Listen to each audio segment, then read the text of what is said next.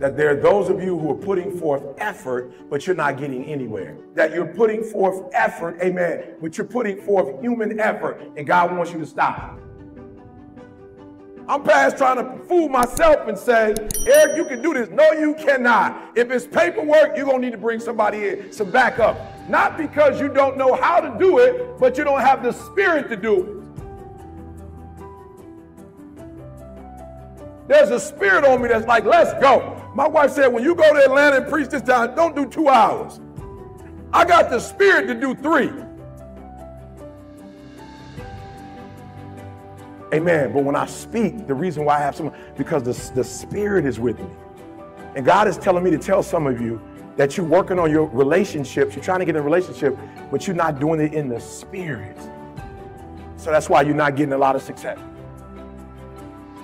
I messed up bad, but we got to get something where we can get together and we can pray with you guys until you're strong enough to do it on your own. Amen. Some of you are working and you're using man's tips, and or like you're going online, you like the 9 ways to.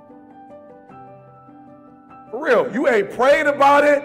You didn't went to the job interview. You have not prayed about it. You ain't asked God nothing. You ain't asked the Lord to be with you. You just went in the job interview with your resume and was like, this should be enough. You was like, I got my resume, my degree, and my work experiences. I know I got the job, but you didn't take the spirit. You didn't take the spirit with you. And so whenever you go in the flesh, you can't guarantee that you're going to get victory. And so the word of God said that they was walking, like they weren't just chilling. They weren't watching TV, playing video games. They were actually working. They were actually climbing the mountain. They were actually doing it for multiple days, for multiple weeks, for multiple months, for years. They walking around in the desert.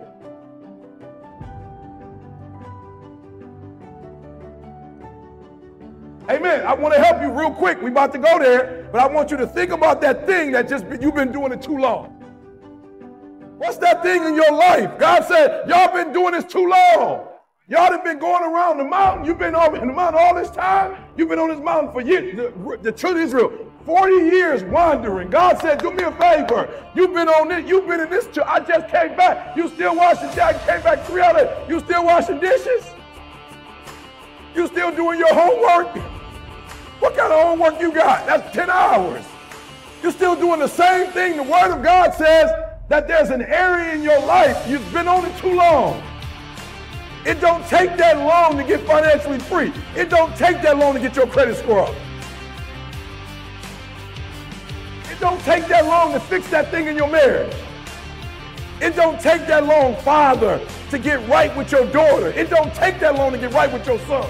It don't take that long. God says you have passed this mouth long enough. Long enough. Your banker, you've been living from check to check long enough. You've been faking it and putting on the front long enough. He said, turn. That's it. He said, turn. That's all I need you to do. You've been doing this. Now I need you to do me a favor. Turn. Just turn. And don't just turn. Oh, I got 3-4 slides for you. Don't just turn. He said, when you turn northward. King, your relationship's going all the way up. And nothing can stop you. You're the only one that can stop you.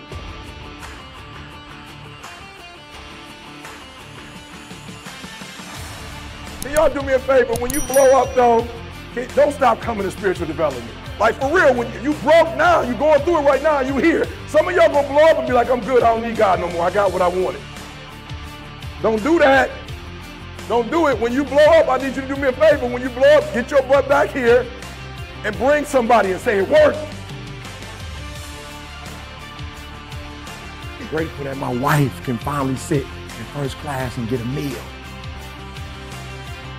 Children are in first class and this is not a standard. I'm grateful that my son is going to college and he doesn't have to take out a loan. I got tired. I got tired of being like giving 70 and 80% and not living the way I wanted to live. And this guy got tired. I see other people winning and I'm not winning. And I want to be a winner and I'm tired. And I got tired, y'all. So I did something about it. I woke up every day and started grinding. I was tired. What happened? I started giving 120, and so my wife started giving 120. She got on that new drug, and she changed her diet, and now we working out every day, and it's a whole new swag.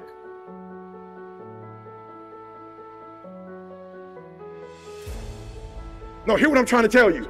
You're trying to do stuff that other people are doing. Find out what moves you and do that. Because if it moves you, I guarantee you it's going to move the people you're trying to attract.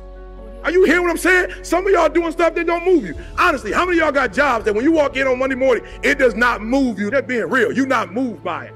Why are you doing it? Somebody told you you had to do it to get a check. But the reality is when you do what you are authentically created to do, you make more money and your influence is different when you are authentic to yourself. When you start switching the game up and adapting to be what other people want you to be. Don't spend your time making money. Spend time honing that craft. That's what I want you to do. Me and my wife would get into it because I'm a high I and I like to share my opinions. My wife is a high D. She likes to share facts. So we used to get into it because I used to share my opinion. I don't share my opinion no more. Let's ask. So I stopped sharing my opinion and we'll never get into it no more. I realized we only get into it when I share with her and she didn't ask for it. Get a honing routine. The problem with some of you, you start working on your craft and then you work for it on 30 days and on the 31st day you stop.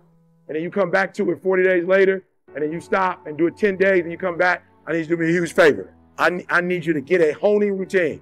Do not do what you can do because you can do it.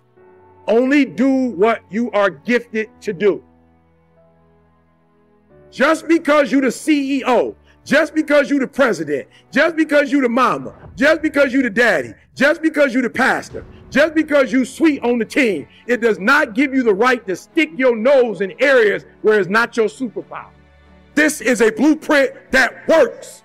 Follow the steps. Do not do what you want to do when you want to do it. That's what got your butt to where you are right now.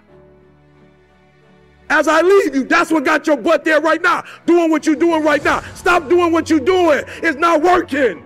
Quit. Abandon ship. Stop. Stop. Just because it's you don't make it right because it's you.